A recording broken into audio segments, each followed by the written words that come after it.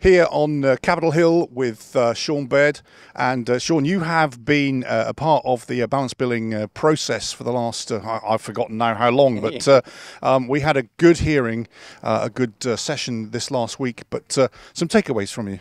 Yeah, the GAPB Federal Committee wrapped up its work last week in our public meetings, and I think we came out with some incredibly solid recommendations for the industry.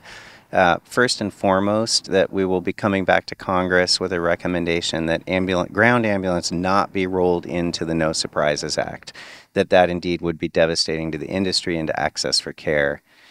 Following that, we agreed on a lot of foundational work, definitions, the scope of what ground ambulance really is and encompasses, and we'll be coming forth with a recommendation for how to protect patients from balance bills, but also preserve the industry and foremost preserve access to care. So we had the meeting, we had the votes, positions have been taken. What's the timeline now to achieve next steps and ultimate decisions? Well, we are looking at probably a release of the report in late February, early March, so Congress will get their hands on it then.